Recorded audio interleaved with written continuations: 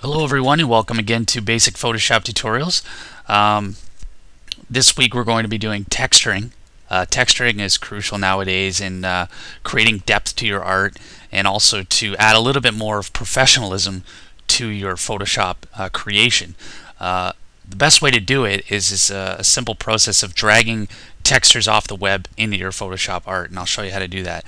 So what we want to do is once you have your whatever it is you want to texture, so in this case I have a red square, you want to go ahead and open up your browser and choose the texture you want. In this case I use a website given to me by Tutorial 9, and it just goes to Stock Exchange, and there's a lot of textures within this website. There's more than you really need, actually, and then you just go ahead and choose the one you want. In this case I'm choosing the old style paper thing, and you can also drag this into Photoshop, or you can just right click, copy, and then paste it into Photoshop, and that's what we'll do. So once you have it copied right out of your browser, close your browser, open up Photoshop again and create a new layer, and then just go to edit and paste. So now we have our texture in Photoshop, but we want the texture over top of our layer, which is our red square. So what we need to do now is to first of all change a bit of the settings on our texture. So we want to desaturate our texture so that the color of this texture is not overlaying or overlapping on the red. So we want to make sure we have it desaturated. So that's simply by selecting the texture layer, going to Image, Adjustments, and Desaturate.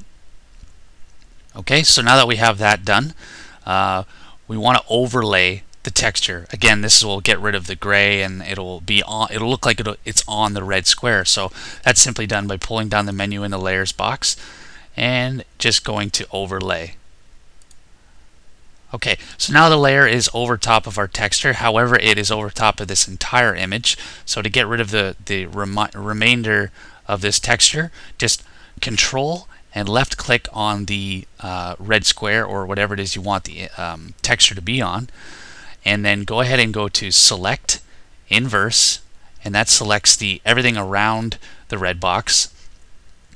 And then with the texture layer selected, just hit Delete.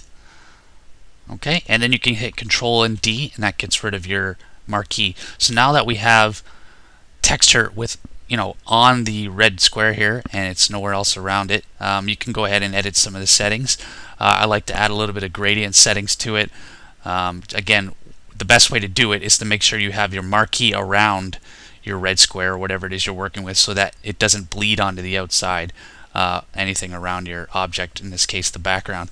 So to do that, you're going to add some gradient. You don't have to do this, it just adds more effect. Create a new layer with your red square selected with the marquee, which is done by Control and left click. Just go ahead and choose a gradient using your gradient tool. I have the what do they call it, radial gradient, and I have the black to transparent selection selected, and I'm just going to go ahead and add some, and you just play around with this, add some different effects to it, and do whatever it is you'd like to it.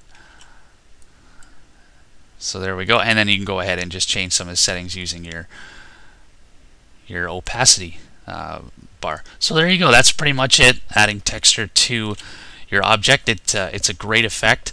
Let me pull something up here that I did earlier using a gradient effect. Here we are. We have like a background creation, and I have some gradient over top of the background, as you can see there. A little more in the background there, and it just adds a lot of depth to your object. And that's about it. So that's this week, and just make sure you go ahead and rate, subscribe, and comment, and I'll try to get to any of your questions. So thanks for watching, and I'll talk to you again.